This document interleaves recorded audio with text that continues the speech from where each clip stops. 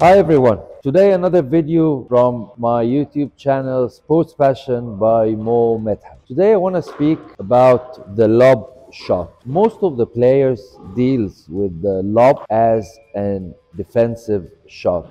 Even myself, when I was a player and when I was a coach, I have the same concept. But through experience and coaching many different levels of players, I try to change my concept. Today, I want to show you how we use the lob as an attacking and not a defensive one. There are three examples we can use the lob as an attacking shot. First one, when at some time of the game the player feels like a bit tired and he cannot run and hit the ball as harder as he used to do. So by slowing the pace, using the lob, cross lob or straight lob, it's a way to catch his breath. The second example today is when at some time of the point the player is delayed or is late for his shot, especially at the front. So the lob here is a way to bring the player back and get back to the tee and control and dominate the middle of the court.